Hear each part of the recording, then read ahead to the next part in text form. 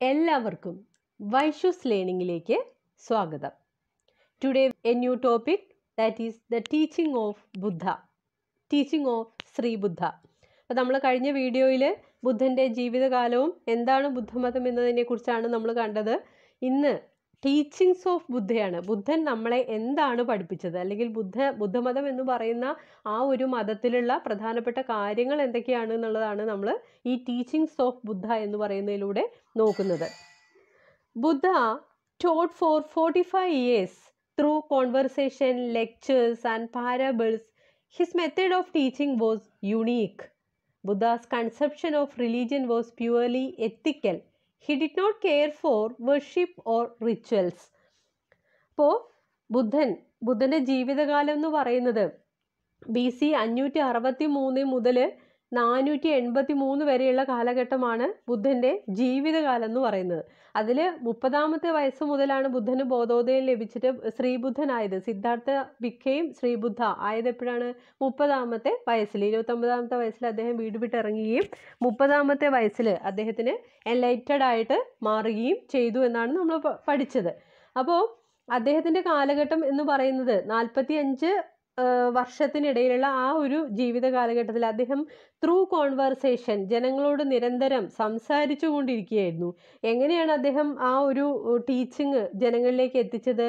സംഭാഷണങ്ങളിലൂടെ. അദ്ദേഹത്തിൻ്റെ lectures and parables. എന്താ parables എന്ന് പറയുന്നത്? ഉപമകൾ അല്ലേ? A simple story used to ഇല്യൂസ്ട്രേറ്റ് A moral or spiritual lesson, that is parables. അപ്പോൾ അങ്ങനെയുള്ള ഉപമകളിലൂടെ ഒക്കെയാണ് അദ്ദേഹം ജനങ്ങളിലേക്ക് എത്തിയിരുന്നത്. അദ്ദേഹത്തിൻ്റെ ടീച്ചിങ് എന്ന് പറയുന്നത് എങ്ങനെയാണ്? യുണീക്കാണ് അല്ലേ? പകരം വയ്ക്കാൻ മറ്റൊന്നില്ല. അപ്പം അത്രയും ശ്രേഷ്ഠമായിരുന്ന ഒന്നായിരുന്നു എന്ത്? ബുദ്ധൻ്റെ ടീച്ചിങ് എന്ന് പറയുന്നത്. Buddha's conception of religion was purely എത്തിക്കൽ. അതായത് അദ്ദേഹത്തിൻ്റെ മതം എന്ന് പറയുന്ന ആ ഒരു കാഴ്ചപ്പാട് തീർച്ചയായിട്ടും എങ്ങനെയുള്ളതാണ്? എത്തിക്കലാണ്. ധാർമ്മികപരമായിട്ടുള്ള ഒരു കൺസെപ്റ്റാണ് അദ്ദേഹത്തിൻ്റെ റിലീജിയൻ എന്ന് പറയുന്ന concept. He did not care for worship or rituals. അതായത് വർഷിപ്പിനെയോ റിച്വൽസോ ആരാധനകളെയോ അല്ലെങ്കിൽ ആചാരങ്ങൾക്കൊന്നും അദ്ദേഹം പ്രാധാന്യം കൊടുത്തിരുന്നില്ല. ബുദ്ധ did not bother about caste system. അതായത് ജാതി സമ്പ്രദായം എന്ന് പറയുന്നത് ആ ഒരു വേദകാലഘട്ടത്തിൻ്റെ ഒരു ആഫ്റ്റർ ഇഫക്റ്റ് ആണ് അല്ലേ? അപ്പോൾ ആ ജാതി സമ്പ്രദായത്തെ ഒന്നും ആര് കണക്കാക്കിയിട്ടുണ്ടായിരുന്നില്ല? ശ്രീബുദ്ധൻ കണക്കാക്കിയിട്ടുണ്ടായിരുന്നില്ല. കാസ്റ്റ് സിസ്റ്റത്തെക്കുറിച്ച് അദ്ദേഹം ബോധറേ ആയിരുന്നില്ല. The simplicity of Buddhism was the cause of spread of Buddhism. അതായത് എങ്ങനെയാണ് ബുദ്ധമതം ഒരു ലോകമതമായി മാറിയതെന്ന് ചോദിച്ചാൽ അതിൻ്റെ ഉത്തരം എന്താണെന്ന് വെച്ചാൽ എന്താണ്? അതിൻ്റെ സിംപ്ലിസിറ്റി തന്നെയാണ്, ലാളിത്യം തന്നെയാണ് ആ മതത്തിൻ്റെ മുഖമുദ്ര എന്ന് പറയുന്നത്. കാരണം നമ്മൾ വേദകാലത്തേക്ക് അപ്പോൾ ഒന്ന് തിരിഞ്ഞു നോക്കണം. കാരണം അവിടെ വേദകാലഘട്ടത്തിൽ ജാതി സമ്പ്രദായമായിരുന്നു അല്ലേ? ബ്രാഹ്മണരും ക്ഷത്രിയരും വൈശ്യരും ശൂദ്രരും എന്നൊക്കെ പറഞ്ഞ് സമൂഹത്തെ തന്നെ പലതരത്തിലിങ്ങനെ മേൽക്കൈയായിട്ട് അല്ലെങ്കിൽ മേൽത്തട്ടിലുള്ള ആൾക്കാർ താഴെ തട്ടിലുള്ള ആൾക്കാർ എന്നൊക്കെ പറഞ്ഞ് തരംതിരിക്കുന്ന ഒരു സമ്പ്രദായം ആ ഒരു കാലഘട്ടത്തിൽ ഉണ്ടായിരുന്നതാണ്. അപ്പോൾ ഈ ബുദ്ധമതത്തിൻ്റെ വരവോടുകൂടി അങ്ങനെയുള്ള ജാതി സമ്പ്രദായങ്ങളും കടും പിടുത്തങ്ങളും ഒക്കെ ഇല്ലാണ്ടായിട്ട് സിംപ്ലിസിറ്റി ആയിട്ട് മാറി. ബുദ്ധമതം എന്ന് പറയുന്നത് വളരെ ലാളിത്യവൽക്കരിച്ചൊരു മതമായിരുന്നു. അതുകൊണ്ട് തന്നെ അത് വൈഡ് സ്പ്രെഡായിട്ട് മാറി. The central point was that Buddhist literature scene in 2 languages, Pali and Sanskrit. 2 ഭാഷകളിലായിട്ടാണ് Buddhist literature നമ്മൾ കാണുന്നത്. ഏതൊക്കെ ഭാഷകളിലായിട്ടാണത്? പാലിയും സാൻസ്ക്രിറ്റും. ഈ പാലി എന്നൊക്കെ പറയുന്നത് ഏറ്റവും പ്രാചീനമായിട്ടുള്ളൊരു ഭാഷയാണ്. അപ്പോൾ ആ ഒരു ഭാഷ ആ കാലഘട്ടത്തിൽ സർവ്വസാധാരണം. അതേപോലെ തന്നെ സംസ്കൃത ഭാഷ, അതിനും ആ ഒരു കാലഘട്ടത്തിൽ അതിൻ്റേതായിട്ടുള്ളൊരു പ്രാധാന്യം ഉണ്ടായിരുന്നു. The Pali canon is divided into 3 Pidakas or 3 baskets, or the Vinaya Pidaka contain disciplinary rules and regulations. അപ്പോൾ ഈ കാനൻ എന്ന് പറയുന്നത് എന്താണ്? ജനറൽ ലോ, റൂൾ അല്ലെങ്കിൽ പ്രിൻസിപ്പിൾ, അതാണ് അല്ലേ ഇവിടുത്തെ സാമാന്യ നിയമം. അല്ലെങ്കിൽ ഈ പാലി ഭാഷയുടെ സാമാന്യ നിയമപ്രകാരം, അല്ലെങ്കിൽ ഈ ബുദ്ധമതം എന്ന് പറയുന്നത് പാലി ഭാഷയിലുള്ള ബുദ്ധൻ്റെ ജാതക കഥകളൊക്കെ കൂടെ 3 പീഡകാസ് ആയിട്ട് അല്ലെങ്കിൽ 3 ബാസ്ക്കറ്റ് ആയിട്ട് ആണ് തരംതിരിച്ചിട്ടുള്ളത്. ഏതൊക്കെയാണ് ഈ പീഡകങ്ങൾ എന്ന് ചോദിച്ചാൽ വിനയ പീഡക, സൂത്ത പീഡക, അഭിധർമ്മ പീഡക എന്നാണ് ഈ പീഡകങ്ങളെക്കുറിച്ച് പറയാനുള്ളത്. അപ്പോൾ ബുദ്ധമതത്തിൽ തന്നെ 2 വാദങ്ങളുണ്ട്, തേരവാദവും തേരീവാദവും. അപ്പോൾ അതിൽ ഈ തേരവാദത്തിൻ്റെ ഒരു ഭാഗമായിട്ടാണ് ഏതുള്ളത്, സൂത്തപീഡകം ഉള്ളത്. The വിനയപീഠക contain disciplinary rules and regulations. വിനയപീഠകത്തിൽ എന്തിനെ കുറിച്ചാണ് പറയുന്നത്, ഡിസിപ്ലിനറി റൂൾസ്, അതായത് ബുദ്ധ സന്യാസിമാർ അനുഷ്ഠിക്കേണ്ട പ്രധാനപ്പെട്ട ഡിസിപ്ലിനറി റൂൾസ് എന്തൊക്കെയാണ്, അവർക്ക് ഉള്ള പ്രധാനപ്പെട്ട റെഗുലേഷൻസ് എന്തൊക്കെയാണ് എന്നുള്ളതാണ് ഇതിൽ പറയുന്ന പ്രധാനപ്പെട്ട കാര്യങ്ങൾ. The Buddhism established an intimate contact between India and foreign countries. അതായത് മറ്റ് വിദേശ രാജ്യങ്ങളുമായിട്ട് ഇന്ത്യക്ക് ഒരു നല്ലൊരു ബന്ധം ഉണ്ടാക്കി കൊടുക്കാൻ ഏത് മതത്തിന് സാധിച്ചിട്ടുണ്ട്, ബുദ്ധമതത്തിന് സാധിച്ചിട്ടുണ്ട്.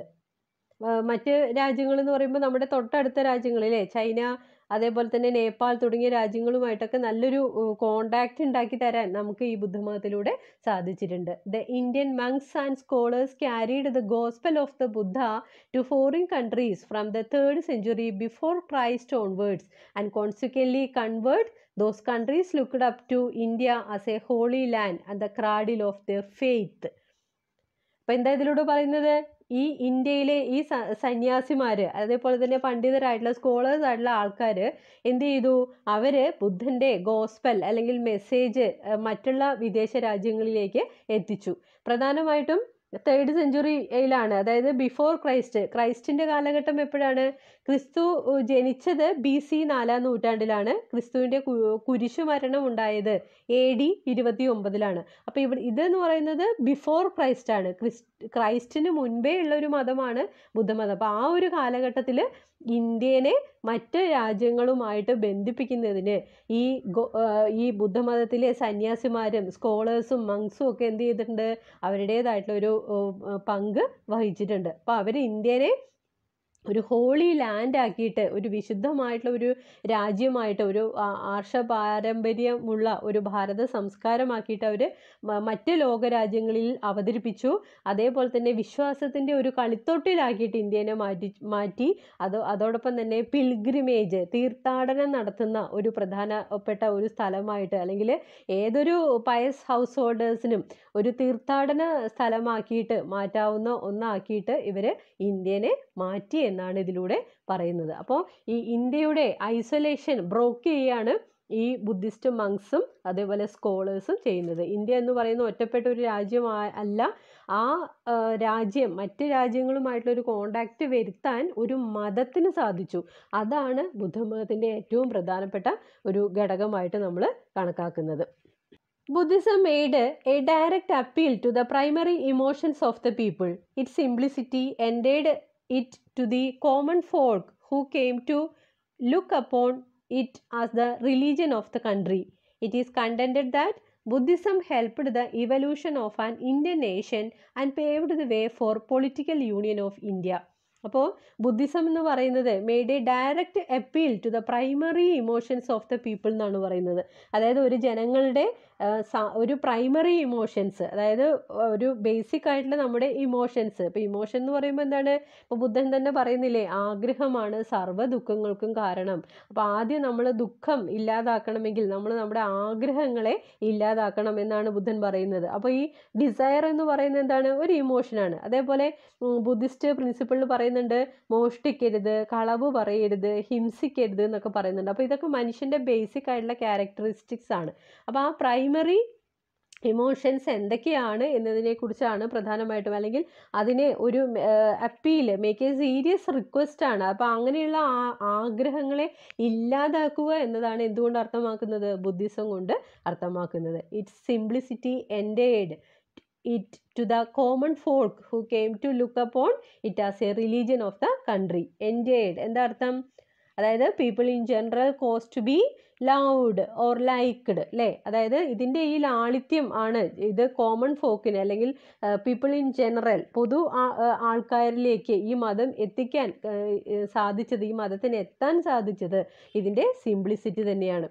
അപ്പം അതോടൊപ്പം തന്നെ ഇത് ഒരു രാഷ്ട്രത്തിൽ, അതായത് ഇന്ത്യ എന്ന് പറയുന്ന ഈ രാജ്യത്തിലെ ഒരു പ്രത്യേക മതമായിട്ട് ഉയർന്നു വരാനും ഇതിന് സാധിച്ചിട്ടുണ്ട്.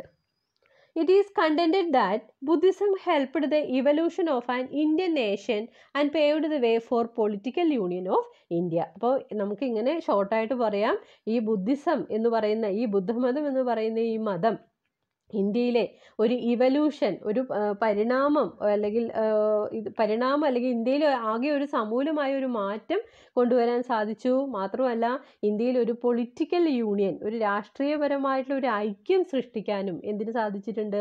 ബുദ്ധമതത്തിന് സാധിച്ചിട്ടുണ്ട്. ഇതാണ് പ്രധാനമായിട്ടും ഇതിൽ പറയുന്ന പ്രധാനപ്പെട്ട കാര്യങ്ങൾ എന്ന് പറയുന്നത്. Next we see in that the impact of Buddhism. Impact എന്ന് പറഞ്ഞാൽ എന്താ അർത്ഥം? ഈ ബുദ്ധിസത്തിൻ്റെ ഒരു ആഫ്റ്റർ ഇഫക്റ്റ് എന്ന് പറയുന്നതാണ് അല്ലേ ഇമ്പാക്റ്റ്. യഥാർത്ഥത്തിൽ എന്താണ് ബുദ്ധിസം എന്നുള്ളത് വരുന്നത് ശരിക്കും ഈ ഇമ്പാക്റ്റിലാണ്. First one, Buddhist religion became popular due to its simplicity. Buddhism created A vast and varied literature in the spoken language which was meant for the common people and not reserved like a secret language for a learned priesthood.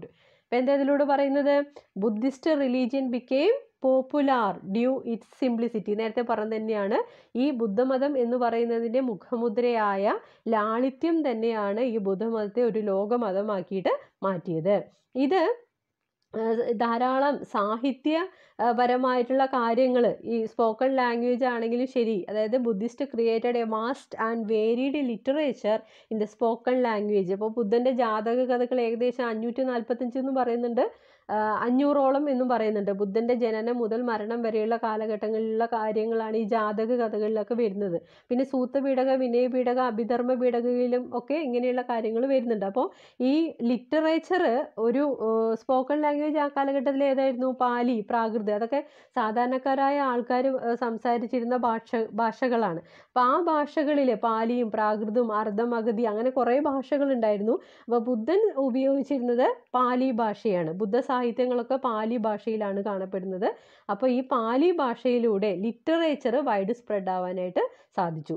Which was mean for the common people and not reserved like A secret language four ആ learned priesthood. അതായത് ഉയർന്ന തലത്തിലുള്ള ചിന്താഗതികളുള്ള സന്യാസിമാരൊക്കെ ഉപയോഗിക്കുന്ന, അല്ലെങ്കിൽ അവരുടെ ചർച്ചാവേദികളിലൊക്കെ ഉപയോഗിക്കുന്ന ആ high level language അല്ലെങ്കിൽ സീക്രട്ട് ലാംഗ്വേജ് ഒന്നുമല്ല, സാധാരണക്കാരൻ്റെ ഭാഷയിലാണ്, സാധാരണക്കാർക്ക് മനസ്സിലാകുന്ന രീതിയിലുള്ള സാഹിത്യ രൂപങ്ങളാണ് ഏതിലുണ്ടായിരുന്നത്? ബുദ്ധമതവുമായിട്ട് ബന്ധപ്പെട്ട് ഉണ്ടായിരുന്നത്.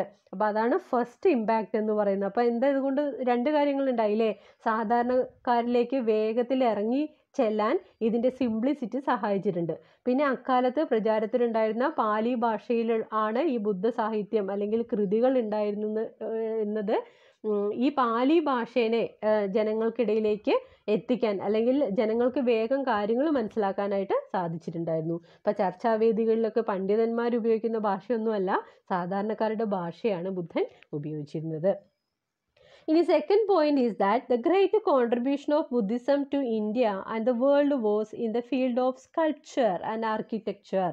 എന്താ സ്കൾപ്ചർ? ശില്പങ്ങൾ അല്ലേ. ആർക്കിടെക്ചറോ? കൊത്തുപണികൾ. അപ്പോൾ ഈ great contribution of Buddhism to India and the world, ഇന്ത്യയിൽ മാത്രമല്ല ലോകത്തും കൂടെ ഇതിൻ്റെ കോൺട്രിബ്യൂഷൻ എന്താണെന്ന് വെച്ചാൽ കുറേ ശില്പവിദ്യകൾ, ആർക്കിടെക്ചറുകളൊക്കെ സംഭാവന ചെയ്യാൻ എന്തിന് സാധിച്ചിട്ടുണ്ട്? ബുദ്ധമതത്തിന് സാധിച്ചിട്ടുണ്ട്. മൂന്നാമത്തെ point, Buddhism established A cordial relation between India and foreign country. അതായത് ചൈന, നേരത്തെ പറഞ്ഞതുപോലെ തന്നെ ചൈന, നേപ്പാൾ, അങ്ങനെ കുറേ വിദേശ രാജ്യങ്ങളുമായിട്ടും ഒരു നല്ലൊരു ബന്ധം, ഒരു കോർഡിയൽ റിലേഷൻഷിപ്പ് ഉണ്ടാക്കാൻ ഏത് മതം സഹായിച്ചിട്ടുണ്ട്? ബുദ്ധമതം സഹായിച്ചിട്ടുണ്ട്. അതാണ് മൂന്നാമത്തെ പോയിന്റ് എന്ന് പറയുന്നത്. നാലാമത്തെ point, the Buddhist viharas used for educational purpose. ഇനി ഈ ബുദ്ധിസ്റ്റ് വിഹാരങ്ങൾ, ബുദ്ധമതത്തിലെ സന്യാസിമാരൊക്കെ താമസിക്കുന്ന ആ വിഹാരങ്ങൾ എന്തിനും കൂടെ ഉപയോഗിച്ചിട്ടുണ്ടെന്നാണ് പറയുന്നത്? എഡ്യൂക്കേഷണൽ പർപ്പസിനും കൂടെ ഉപയോഗിച്ചിട്ടുണ്ട്. ഇപ്പം എഡ്യൂക്കേഷണൽ പർപ്പസ് എന്ന് പറയുമ്പോൾ പ്രധാനമായിട്ടും ഇവരുടെ ഈ സന്യാസി മഠങ്ങൾ വേറൊരു രൂപത്തിലാണ് അറിയപ്പെടുന്നത്, വിഹാരം എന്ന പേരിലും കൂടെ അറിയപ്പെടുന്നുണ്ട്.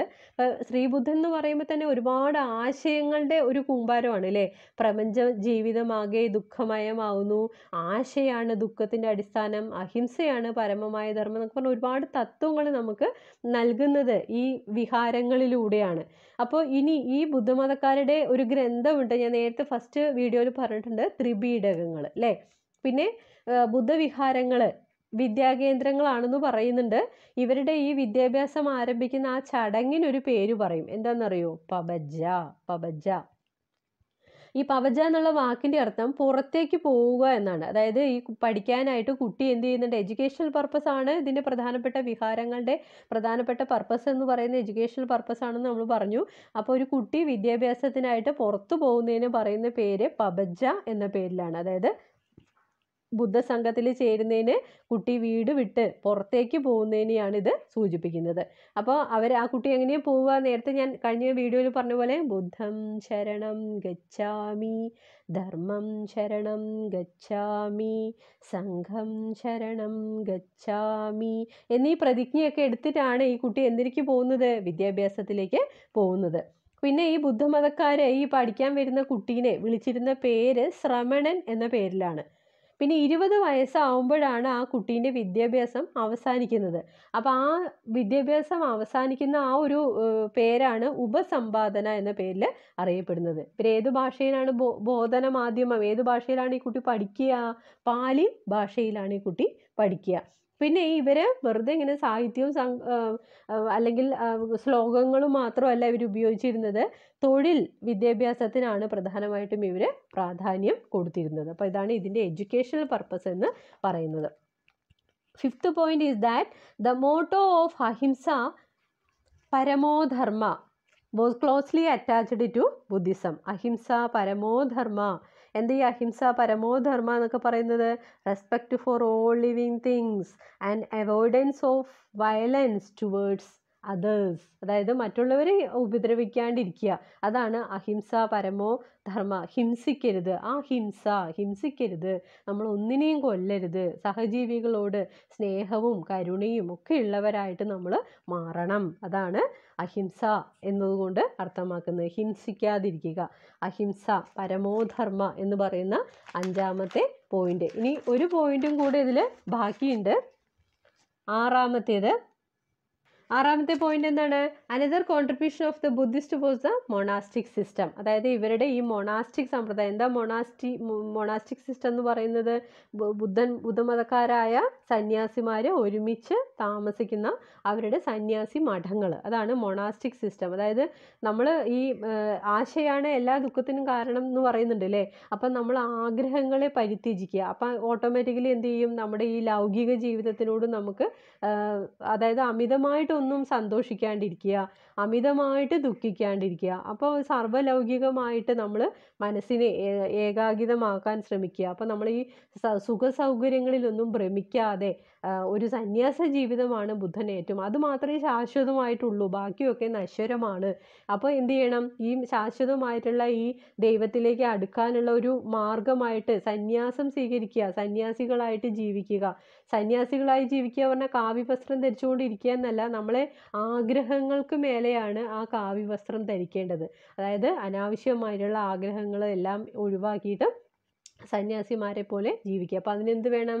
മൊണാസ്ട്രീസ് അല്ലേ, മൊണാസ്റ്റിക്. അതുകൊണ്ടാണ് മൊണാസ്റ്റിക് ഓർഡറിന് ആര് ഏറ്റവും കൂടുതൽ പറഞ്ഞിട്ടുള്ളത്?